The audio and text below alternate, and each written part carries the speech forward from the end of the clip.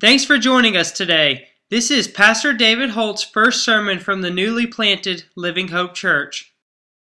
Lord, we stand amazed tonight that you, the perfect, spotless, righteous, pure, loving, kind Son of God, would take our sin upon yourself, would bear the judgment that we deserve, so that we could be free, forgiven, accepted, brought into your family. We worship you. We thank you. We exalt you, Jesus, as King of Kings and Lord of Lords. Thank you for your precious word.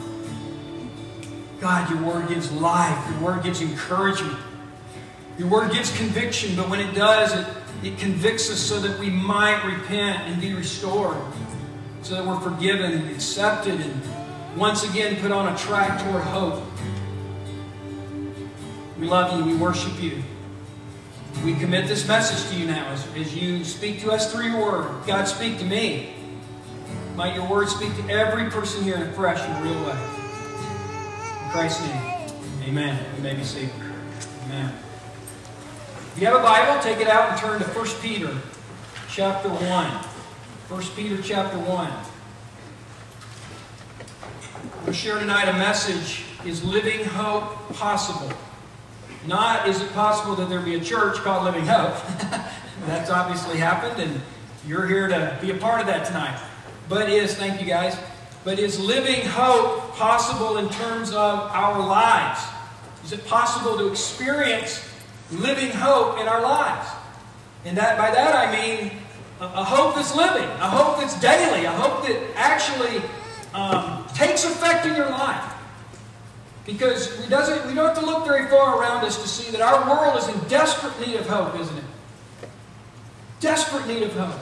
So many people are struggling today. They're struggling to find hope. They're struggling to find purpose.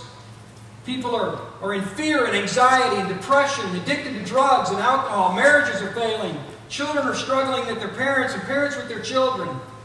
And just this week with the Boston bombing and people now living in incredible fear even on our soil of various terrorist attacks and all kinds of things. Just 2 weeks ago, an elderly gentleman was killed right out here on Lexington Road trying to cross the highway.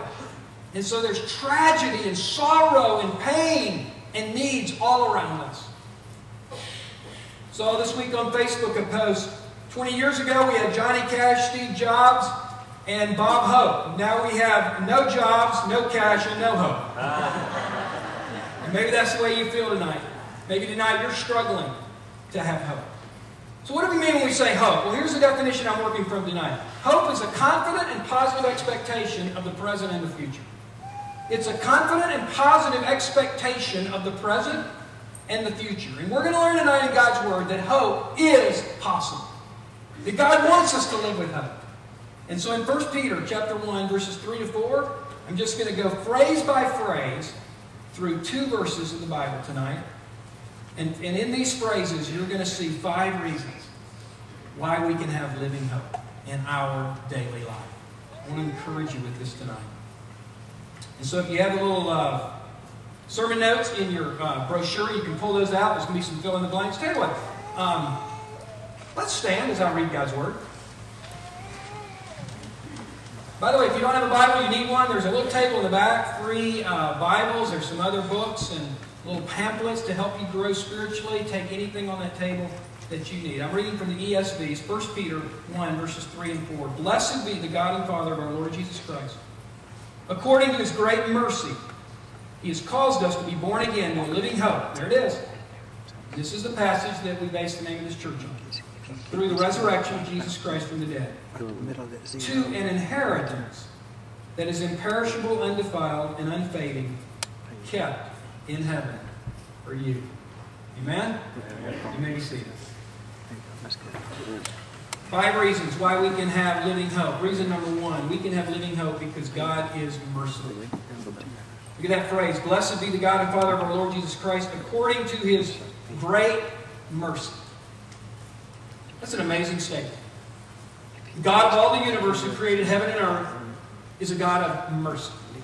The God of the universe who in his essence is holy, perfect, righteous, and has every right to judge and condemn us because we are far from perfect, far from holy, full of sin, full of rebellion, full of going our own way. God is holy, and if He were merely holy, we would be consumed by His wrath and judgment, because that's what we deserve if we only took His holiness. And so you can't understand fully His mercy if you don't understand His holiness, because He is a God of purity, and He's a God who must judge sin to be consistent with His nature. And yet the Bible says that mercy triumphs over judgment. James 2. How could mercy triumph over judgment? Because Christ bore the judgment of God for you and me. Isn't that good news? Because Christ bore the judgment and the wrath of God for us. For the believer, mercy triumphs over judgment. And we can have a God who is full of mercy and love and compassion. When you understand that God is pure and holy and what we deserve in our sin, then all of a sudden you realize the power of the cross and what Jesus did for us at the cross. Then His mercy all of a sudden is understood with profound gratitude. And that gives hope that God is full of mercy. Notice it says He's great in mercy. Not weak, not a little mercy, but great mercy. This is good. Great mercy because we have great sin and great need. Great mercy for our great daily need. And the Bible says in Lamentations 3 that His mercies are new every morning. Isn't that good news? Every morning there's new mercies because there's new need on our behalf. Every need you have, there's a mercy of God to meet that need. Every pain, every hurt, every suffering you have, if you draw near to God, there is a mercy that can be extended when you come to God on His terms. He loves to pour out His mercy. That's good news, and that gives hope. That gives daily living hope because every day we need His mercy. 1 Peter 5 says that God opposes the proud, but He gives grace to the humble. So when we humble ourselves and we admit our need and we acknowledge that, God, I'm desperately in need of You, then His mercy and His grace kicks in, and He loves to do that. Second reason we can have living hope. This passage teaches that God pursues us. And when you first look at this, you're going to go, how in the world does He get God pursues us out of this phrase? But bear with me. He has caused us to be born again. Does that mean that He caused us to be born again? Does that mean that He forces people to get saved? Does it mean that we have no choice in the matter, no free will? Well, what about verses like Romans 10? All who call upon the name of the Lord shall be saved. What about John 3:16? As many as believed, He gave the right to become children of God. That's something we do, right? Yes? Keep in mind, this is written to those who are already saved. Verse 1, written to the elect. What I think this points to is this, that salvation from beginning to end is all God's doing. God gets all the glory, all the credit, because all of salvation from beginning to end is God's doing. God took the initiative to send His Son. God took the initiative to draw you to Himself. God gave you the ability to repent and to understand the gospel. Remember, Jesus said, no one can come to the Father unless the Spirit draws. He who began a good work in you will perfect it. Faith is a gift. It's from God. And so God is the one who initiates and pursues us. Why? Because He wants relationship with you.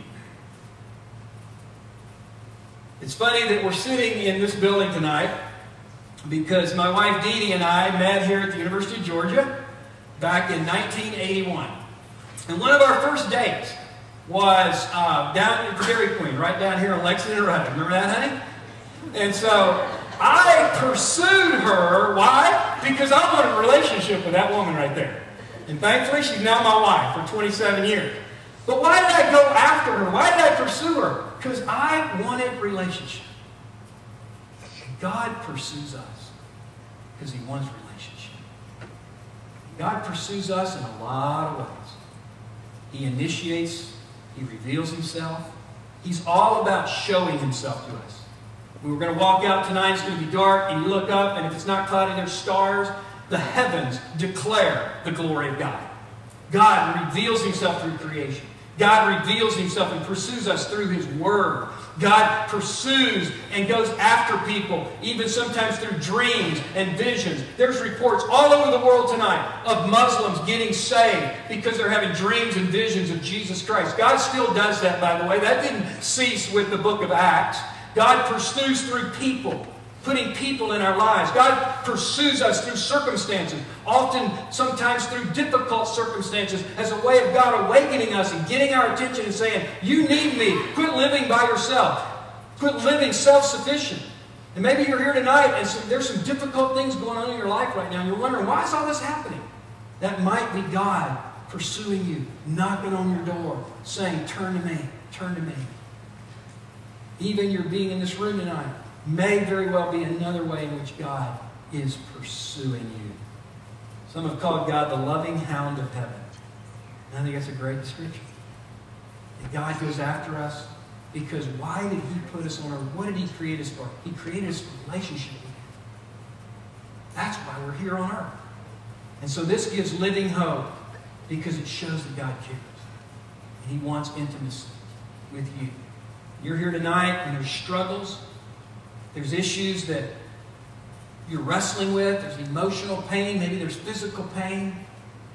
God wants to be what Psalm 47 says, a very present help in time of need in your life. So that gives living hope.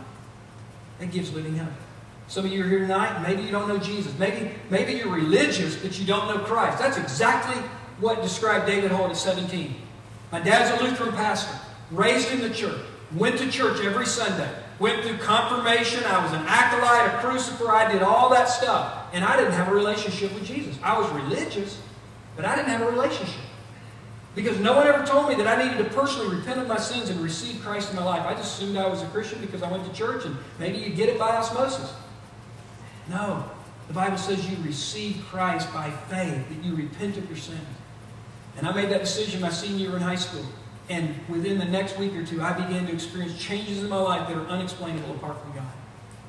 I began to have a hunger for God's Word. I began to see victory in areas that I'd struggled in. I began to just deeply desire to know Him better. And so tonight, if you've never received Christ, tonight can be the night that you invite Christ to come into your life, and the Bible says He'll come in, He'll begin to change you from the inside out. And that can give living hope. Third reason why we can have living hope. And this just fleshes out this idea of relationship a little bit more. But what does it say? He caused us to be what? He caused us to be what? Born again. The third reason we can have living hope is because God offers us new life. You say, well, I've heard that term born again before. Didn't Jimmy Carter come up with it? No. I've heard about these born again Christians. I didn't know that was in the Bible. Yeah, it's right here. Guess who first spoke it? Jesus. John chapter 3. Jesus made a very interesting but bold statement. He said, unless you're born again, you shall not inherit the kingdom of heaven. Whoa. That says that this, whatever this is, you better figure it out, because if you're born again, you get the kingdom of heaven. That's pretty important, isn't it? That's like eternal life. That's like heaven. If you're not born again, you don't get the kingdom of heaven. So in John 3, Jesus said, this is it. This is the essence. This is the bullseye. I bow hunt. And when you bow hunt, you want to hit the bullseye. Right, Josiah? You don't want to miss the deer. And so this is the bullseye of Christianity. Born again. What does it mean? Listen very carefully. It doesn't mean that we're physically born a second time. That's not possible. It means this. You're born again spiritually. You see, when we're born into the world physically, through our mother, our body's alive, but our spirit is dead in sin, the Bible says in Ephesians 2. We're dead in our transgressions and sin. Our spirit is dead, unable to have a relationship with God because we are dead in sin. And when you repent of your sins and receive Christ in your life, and you trust in what Jesus did for you at the cross, the Bible says at that moment in time, your spirit goes from dead to alive.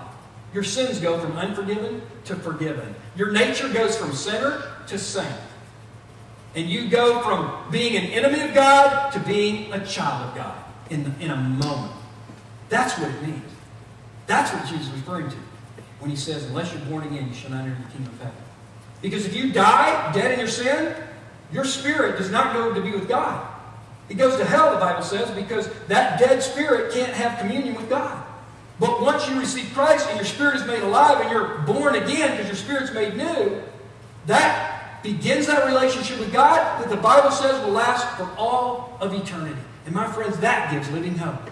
Because that means every day you have a relationship with the God of the universe. You can know that you're accepted and forgiven of your sins. I can't wait in a few weeks, and later this spring or summer, I can't remember when, I'm going to preach a message on who are you really, where we get into this whole idea of your identity. What does it mean for the believer's new identity in Christ? What happens the moment that you accept Christ to your identity? Because 2 Corinthians 5:17 says, if any man is in Christ, he's a new creation.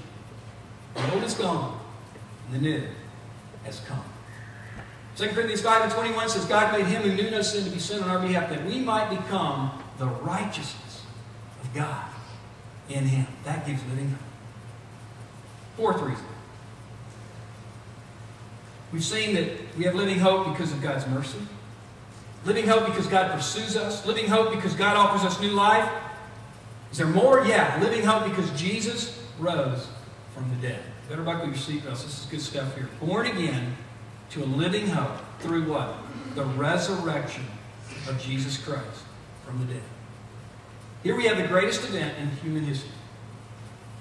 The resurrection of Christ. We just celebrated this a few weeks ago with Easter. God came to earth as a man. He lived. He died. He rose from the dead on the third day. Christianity and faith in Jesus Christ is rooted in a historical event. It's not a blind leap in the dark when you accept Christ in your life. You're accepting a person who came 2,000 years ago, proved the reality of God, and verified that by his resurrection. The Bible says he was witnessed by more than 500 people. Even the Jewish historian Josephus, who is not a believer, speaks of a resurrected Jesus Christ. I want to tell you, when you begin to grasp the reality of the historical and intellectual validity for the Christian faith, it gives you such a solid foundation, it will do wonders for your faith. And one of the books in the back that is free today for anybody who needs it is called More Than a Carpenter, written by Josh McDowell, who for 2 years tried to disprove Christianity. And in the process, he became a Christian because he became convinced that the Bible is the Word of God and Jesus is the Son of God. I told you earlier I got saved, I became a Christian, I received Christ my senior year in high school. I came to college here at the University of Georgia in 1979, and for the first time my faith was challenged by professors who said things like, well, the Bible's full of contradictions and nobody believes in the resurrection anymore. It made me really question not what I believe, but why I believe it. Is there a historical, intellectual credibility to the Christian faith? You bet there is. And it stands or falls on the resurrection. And that can give you living hope, because when you study and investigate and become convinced, like Peter in 2 Peter 1:16, he said, we do not follow cleverly invented tales when we made known to you the power and coming of the Lord Jesus Christ, for we were eyewitnesses of his majesty. Something about an eyewitness. These were men who saw whether Christ really did rise from the dead. And because they knew for a fact that it was true, they were willing, 11 of the 12 disciples were willing to die a martyr's death for their faith in Jesus Christ. And so maybe you're here tonight and you question whether or not this whole Christianity thing is real. Well, what about Muslims? What about Buddhists? Aren't all religions the same? No, they're not. Jesus said, I'm the way, the truth, and the life. No one comes to the Father but through me. And he proved his reality by rising from the dead. And there is a lot of evidence supporting his resurrection. So how does his resurrection give us living hope? It gives us living hope because it provides objective evidence that he is who he claimed to be, that he's still alive today and working. And it's through his resurrection that we can be born again, because 1 Corinthians 15 says, if Christ be not raised, we're still dead in our sins. He conquered sin and death and Satan when he rose from the dead, and that victory can be ours today. You don't have to stand in shame and guilt and condemnation, because Jesus Christ gave you the victory through his resurrection. And furthermore, listen closely. He rose from the dead, and then what? He appeared to more than 500. And then it says that he ascended to the right hand of the Father, and he left with his disciples the Holy Spirit. There's this thing in Acts chapter 2 called Pentecost. Jesus told his disciples, don't even begin to try to live for me or do this thing called witnessing until you are filled with the Holy Spirit. In Acts chapter 2, the Bible says that the Holy Spirit came upon those 120 in the upper room. And they were filled with the Spirit. And they began to go out and boldly live for Christ and proclaim the good news. And I want to tell you today, and I can't wait to preach this, and I think it's our third service, Power for Living. Full message on the person and the work of the Holy Spirit. Because the Bible teaches that the same Spirit that raised Jesus from the dead, Romans 8:9, dwells in every Christ follower. So when you receive Christ and you're born again, guess what happens? You receive the very presence and power of God into that Spirit that was dead and is now alive. The Holy Spirit comes to indwell you, and that gives you the ability to live for Jesus Christ. The first 2 years of my Christian journey, I was extremely zealous and extremely hungry to know God. But what I did those first 2 years is I tried hard to be a good Christian. And I got tired real fast. So many people today think that the Christian life is just a matter of, well, I got to try hard. No, you don't. If that's your attitude toward Christianity, you don't understand what it means to be filled with the Holy Spirit. It's not a matter of trying hard to be a good Christian. It's allowing the life of Jesus to be lived through you by power of the Holy Spirit. A good way to illustrate this is this power drill. The reason this drill can work so well is because it has a power source. And that power source for you and I is the Holy Spirit. And when you receive Christ, as I said earlier, you receive the Holy Spirit. Ephesians 1:13 says you're sealed with the Spirit till the day of redemption. Ephesians 5:18 says be filled every day with the Holy Spirit. This battery needs to be charged and recharged. We need to allow the Holy Spirit to be recharged in our life through the Word, prayer, fellowship, obedience. But without this battery, this thing can look real nice, but it doesn't work. In the same way, you and I cannot live the Christian life the way God intends without the power of the Holy Spirit. I invite you tonight to allow the Holy Spirit to fill you, to welcome the Holy Spirit to fill you, to ask the Holy Spirit to fill you, because we desperately need, don't we? Don't we desperately need the Holy Spirit to live a victorious, joyful, obedient, fruitful life. Amen? If that's not enough, there's more, because the final reason has to do with eternity. What happens when we die? Talked about that a little earlier. Remember our definition of hope? A positive expectation of the present and the what? Future. A positive expectation of the present and the future. So what does this passage teach about the future? It says, born again to a living hope, into an inheritance. Here's the fifth reason we can have living hope tonight. God promises His people eternal life. Notice I said His people. Not every person goes to heaven. Those who are Christ's followers go to heaven. Born again to a living hope, to an inheritance that is imperishable, undefiled, and unfading, kept in heaven for you. This is loaded with amazing truth. First of all, an inheritance. What's an inheritance? An inheritance is something given to another in their will, usually, okay, that is a legal document that is guaranteed. An inheritance is something that one gives to another, usually in their will, some of which you can receive now sometimes, and some, usually most, comes later. Same with God. Because of Christ's death, He puts us in His will, and the inheritance we get as believers is this. Some of it comes now. We've already talked about a lot of that. Some of the inheritance comes now. We get forgiveness of our sins. We get a new nature. We get a new family. We get acceptance by God. We receive the Holy Spirit. But most comes later. And that's when we die. And the Bible says, absent from the body, at home with the Lord. Jesus said, I go and prepare a place for you. The ultimate inheritance for the believer comes when we die, and the Bible promises that we will live forever with our God in a place called heaven. And look what it says. It's imperishable. It won't fade or perish like food left out of the fridge. It's undefiled. It can't be reduced in quality in any way. it stays perfect. It's unfading. It won't fade like a painted car. It only gets better and better with time. And then look at this. It's kept in heaven. It's guaranteed. He promises this to you. It's kept in heaven. Like when Jesus said, I go to prepare a place. It's there. It's secure. Can't be taken away. And then I love that last phrase. Kept in heaven for you. You can't get any more personal than that. Kept in heaven for you. This is what awaits every believer. Eternity with God.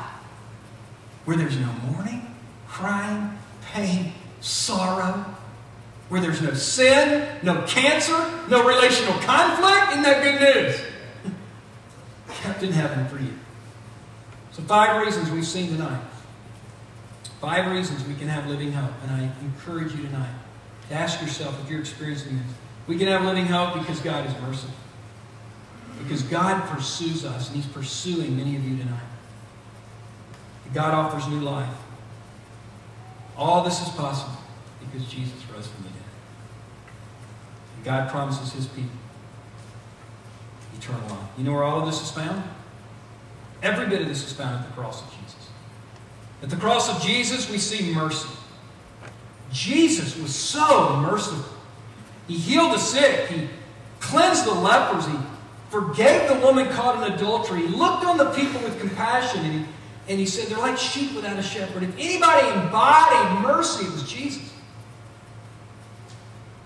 Because of the cross, it shows that God pursues us. Because of the cross, He offers new life. He didn't stay on the cross. He rose from the dead. And the cross guarantees that sin, death, and Satan were defeated. And you and I can walk in that victory every day. That's good news. Where are you at tonight? Are you experiencing living hope? Do you have any hope in your life? Do you know Christ? You received Him? Maybe you did years ago, but you're not walking with Him now. The good news tonight is that if you meet God's condition, there's always room at the cross for you. Let's pray. I'm going to give you just a minute to reflect on what you've heard and really look at your own heart. You're doing the same thing right now.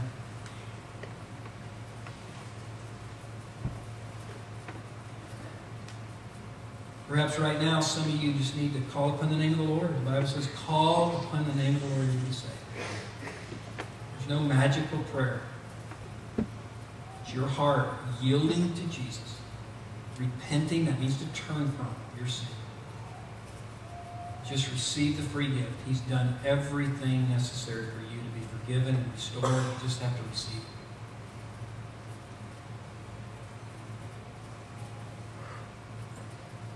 Maybe you've been distant from God and you know that, and tonight, just in your own heart, you say, God, I'm sorry. Thank you for being merciful. I want to come back to you in a fresh way. All of us should take a moment, just thank God for this hope that's ours.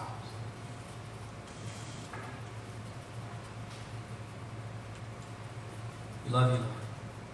Thank you for what you've done for us, the relationship that you've made possible. Thank you for the power of testimony. The Word says that we overcome by the blood of the Lamb and the word of our testimony. And I thank you for testimonies that change lives that we're going to hear now. In Jesus' name, amen. Amen. Jerry, would you come on up? Jerry DeBen is one of our elders, and I invited him tonight to share with you what God's done in his life, and I think it'll really reinforce what you've seen in God's Word tonight. Good evening. I'm on now? I got a green light. He says I'm on.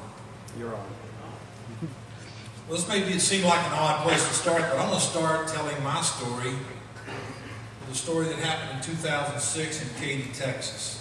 I'd been flown out to Texas by the owner of Academy Sports and Outdoors. He wanted to talk to me about a position at his company, heading up the marketing.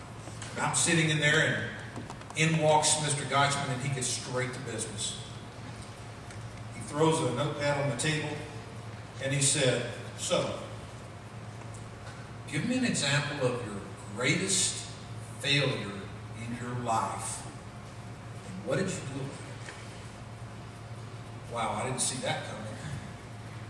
Kind of caught me off guard. And I thought, well, I'll return the favor. So I said, well, actually, Mr. Gotchman, my greatest failure was waiting until I was 18 to get saved. Because if I'd gotten saved 3 years earlier, when I felt the conviction of the Holy Spirit first, probably would have saved the lives of the 2 babies that were aborted because of me. Probably would have spared a whole lot of heartache and years of struggles from my high school girlfriend, A.G. Allen.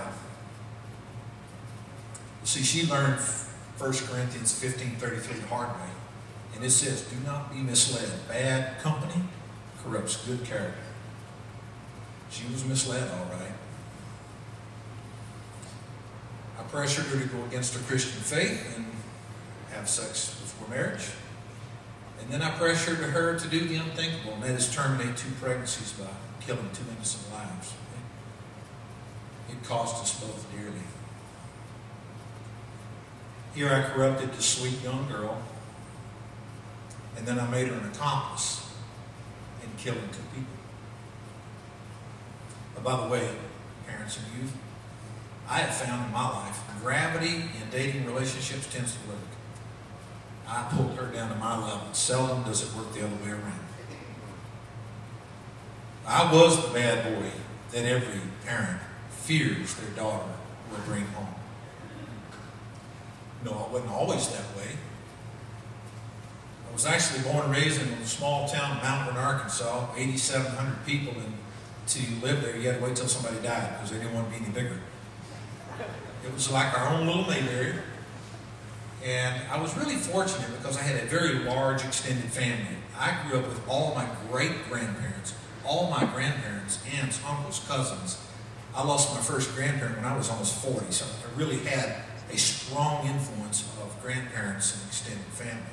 Now, my sister and I were aware that our mother and dad were struggling in their marriage and things weren't really good at home. But being in that town and around grandparents, they seemed to compensate. They were greatly involved in our life and just smothered us in love. Some people would say we were rotten by the grandparents. I was 10, though, when our folks announced we were moving out of state, and that was terrifying to us because everything that we thought of as family was going to be left in Malvern, Arkansas. And we were moving away from our own little Mayberry. And that's when my world went sideways. We had, in our home, we had already known what it was like with the verbal and even the physical abuse, but it escalated and got really nasty. And then eventually, my sister and I both were subjected to even sexual abuse by our parents. And what kind of parent does that?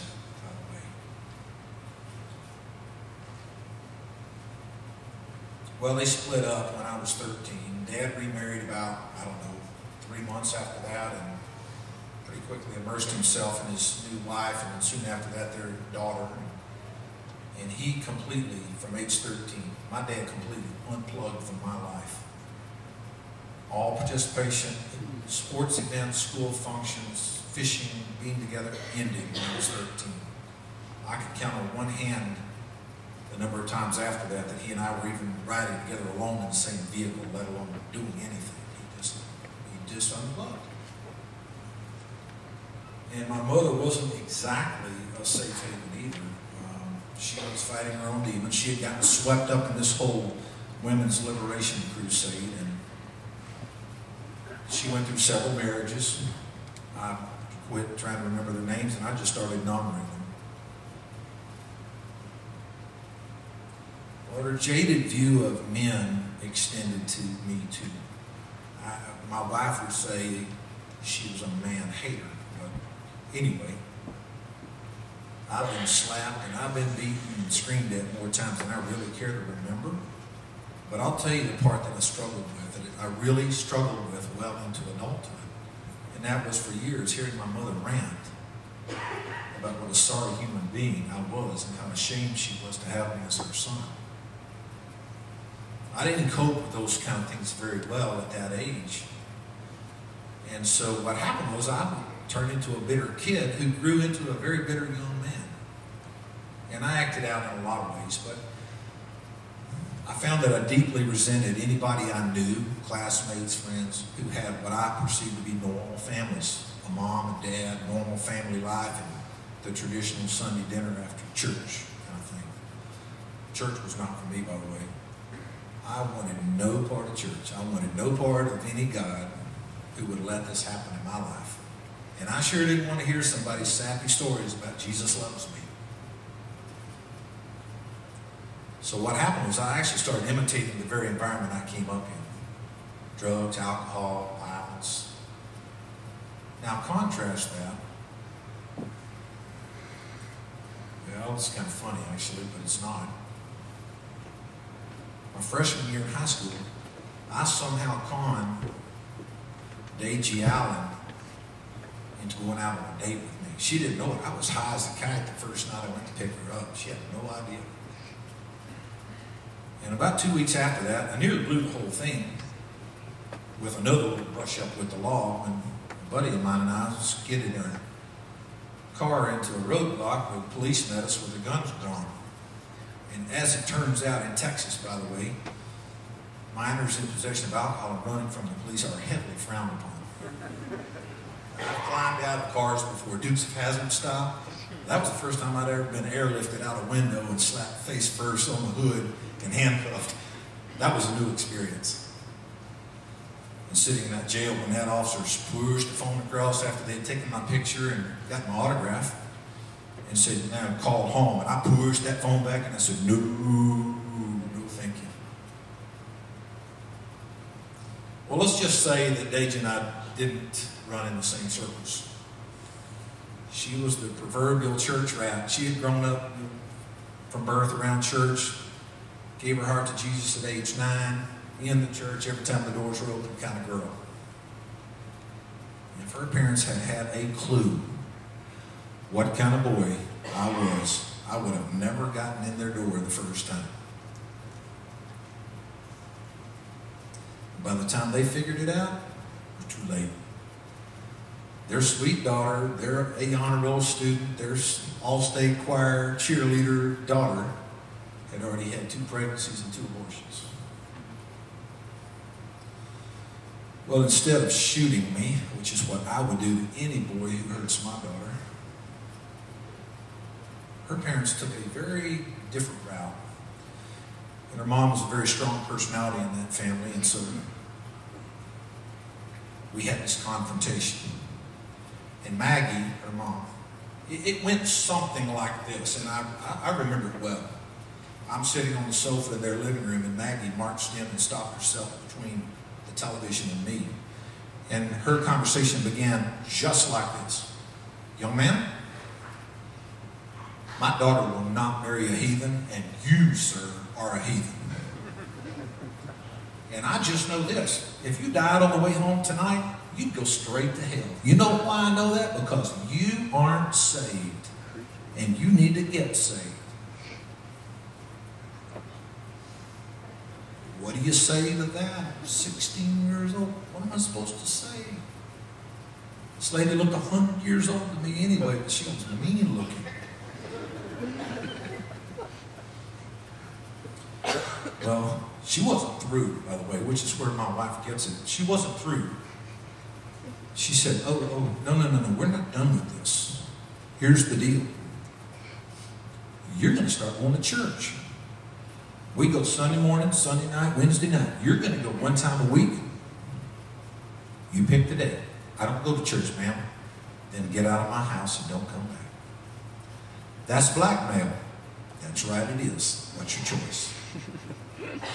We started going to church. I paid my blackmail. I was easy to spot. The kid in the back, arms folded, body language that says, I'm not having a good time. Please beam me up, Scotty.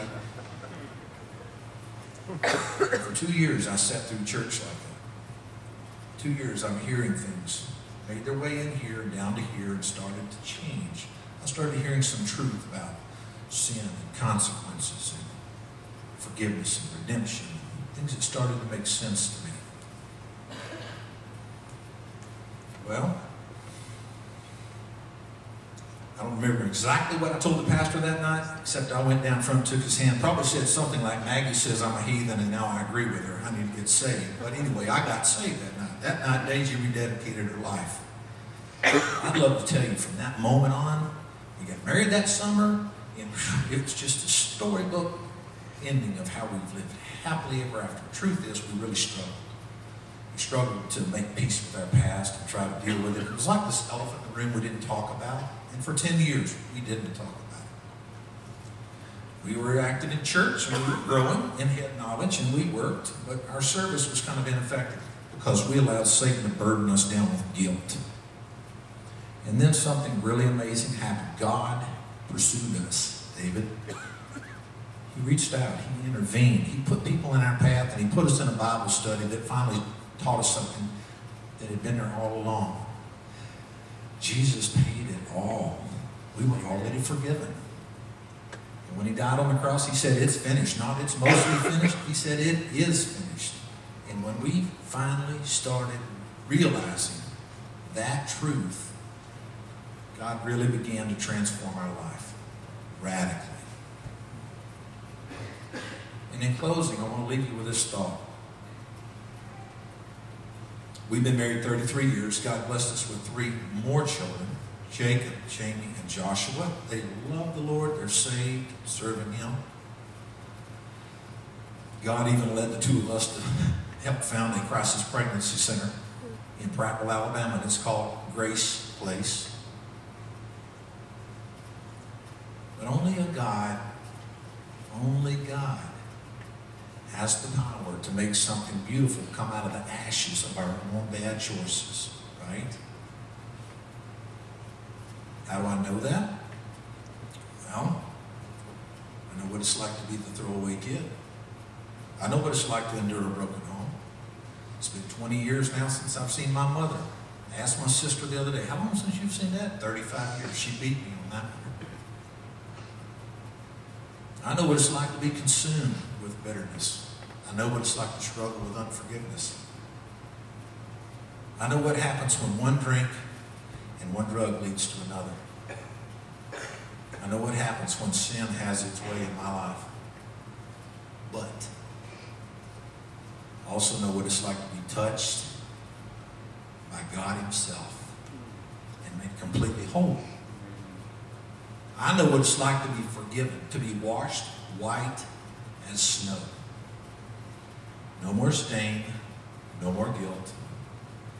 And I know what it's like to make peace with my past, finally. I know what it's like to be given a brand new life, a brand new identity. I'm not the same guy that slid the car into that roadblock. We aren't the same kids who aborted 2 babies. What I can tell you is I've been adopted by God himself. I've been redeemed. I've been restored. I've been given a new identity. And I'm a child of the King. Yeah.